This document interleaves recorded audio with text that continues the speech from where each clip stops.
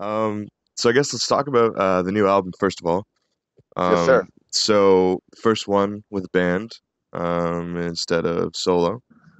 Yeah. I guess that's kind of a big jump in a certain way. Was there any kind of fears of doing the album with the band in comparison to doing it solo?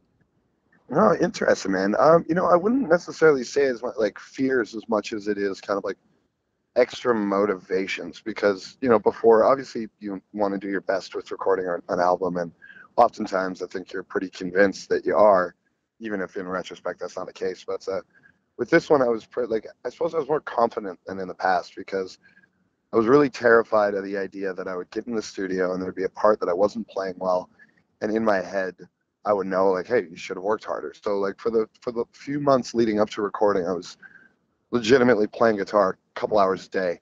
So Hmm. once it came get in there, there was a little bit of confidence. I was like, you know what, I did my best on it. And then like having the extra motivation of having other people that you want to live up to their expectations and them to challenge you. Yeah, I think it was a positive thing. I mean, it's definitely a growing experience to go from just writing on your own. Then all of a sudden you have these extra people, like three bandmates, but also Brad that did the record, you know, giving you some suggestions. And it was really cool to be collaborating like that. Um, a lot of the songs were written and like when I was just solo with a full band in mind, but a couple of them towards the end were more collaborative with the other guys, and it was really exciting to be like lay that down and have something that we did together. Yeah, well, and I guess that also that's probably the best thing about, having the band instead of just being solos. You have this whole new option of kind of open for creativity and doing, different collaborations, and now you kind of have different, I guess, influences to spin from and different ideas and that kind of stuff. Oh, absolutely, man. Like we've been working on writing new stuff now, and I'm realizing that like elsewhere as a record is 90% of kind of those guys helping me do what I wanted to do. But now that we're writing new stuff, like Matt, our bass player, he's bringing a lot of it. He's had a pretty heavy year, and he's really motivated. So like it's almost kind of like this next album is going to be the first one that's like actually collaborative. Yeah, Like we're only kind of learning how to be interactive and creative together now. yeah, yeah, exactly. That's really cool. And I guess, how has the live response been to the songs from this album so far?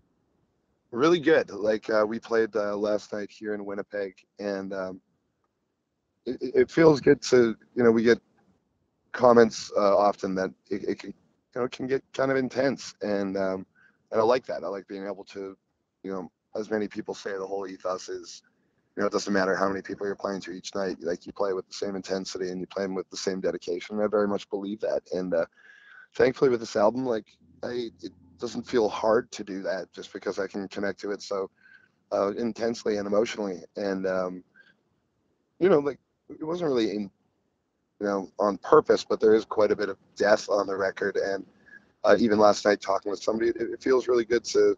We play a song about my friend David, who was killed by a car a few years ago, and for people to come up and us to be able to bond over like a communal loss is important, and it feels really good. Like last night, somebody mentioning, "Oh, it made me think of this friend of mine," and if that's how we can connect with people, like I'm really appreciative of that. Yeah, well, I think music is probably the most important thing to be able to connect people, and it's the thing that people always kind of end up, yeah, just I guess people will tell you more whenever it's like, the dead of the night and you're listening to a record or something. Absolutely. And so I guess finally you guys are playing some shows coming up. One of them being Poozza Fest, so that's exciting. Very much so. And have you, I guess, you've played around that area before in Montreal? Yes, sir.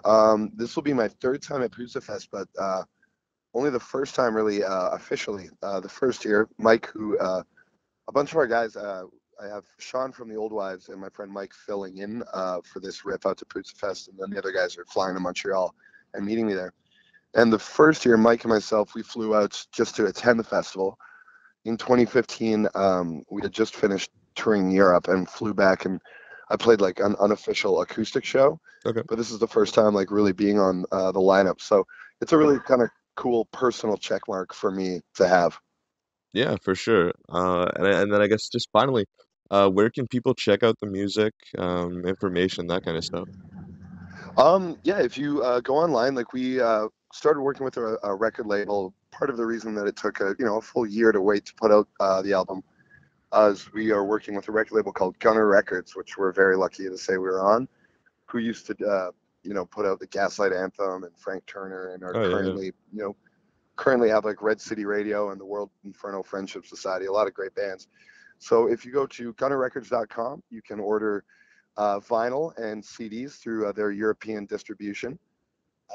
And if you want to find us online, there's worstdaysdown.bandcamp.com, and or us on Facebook, Instagram, and all that good stuff. All right. Thanks, Ben. Hey, thanks for taking the time to talk with me, Aaron. Yeah, have a good one. You too.